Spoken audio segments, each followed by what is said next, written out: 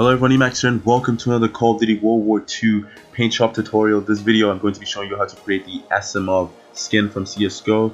I hope I pronounced that correctly. And if you know anything about CSGO skins, you know this is probably one of the most popular CSGO skins out there. I initially started doing it on the TPSH, as you can see, but it didn't really work out too well simply because the paint shop in this game, like I said in some of my previous videos, it's not like Black Ops 3. I tried moving a little symbol like barely and it's super sensitive, so it's really difficult to do. So I tried my best. It doesn't look as good as I wished it looked, but this is just kind of to show you an idea on how to do it.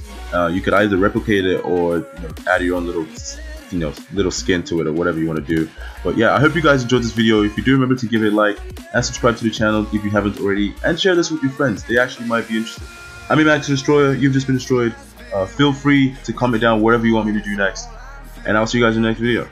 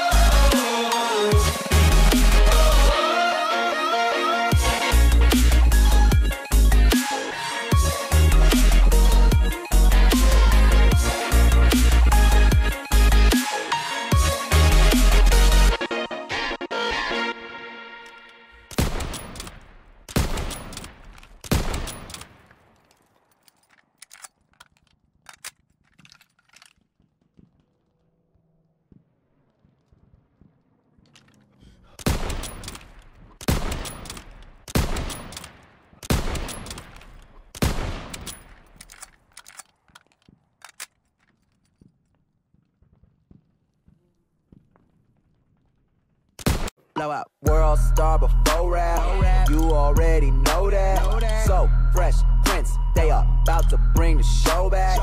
Phone call, gotta say mushy mushy. Girlfriend acting all wishy washy. It's your birthday, make an earthquake. Fell in love with it.